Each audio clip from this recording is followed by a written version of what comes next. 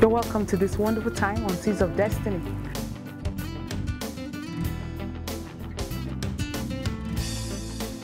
Our Seed of Destiny is titled today,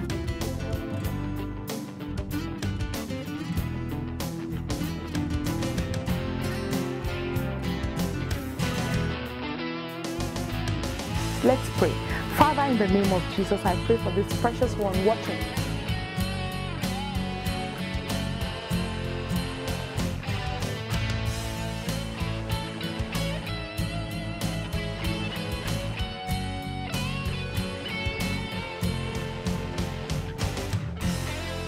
Vision is behind the making of runners. Praise the Lord. You're welcome to Monday. Today is Monday, the 25th of January, 2021. And it's a bright new week, and I declare God's help released upon you in this week to the glory of the name of the Lord, in the name of Jesus. We thank God for all He's helped us to achieve this month so far, and we know that God's hands will be made available in our lives in Jesus' name. Our topic today on the Seeds of Destiny is the right company, a pathway to excellence. Bible says, iron sharpeneth iron, so a man sharpeneth the countenance of his friend. Proverbs 27 verse 17. Thought for the day. To arrive at excellence, quality association is necessary. Previously, we saw 3 pathways to excellence and prominence. We saw that to be excellent in life, one must make the right decision, pay attention to details, and possess quality information. Today, I want to add the fact that another pathway to prominence in life is keeping the right company. It's very important to know that the kind of company you keep determines the level of quality you will experience in life. There are quality people whose destinies have been corrupted by the wrong company. Also, there are people whose destinies were corrected by associating with the right company. Your choice of friends automatically defines your choice of destiny.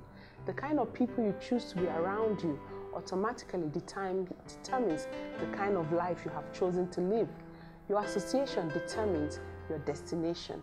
Your association also affects your distinction.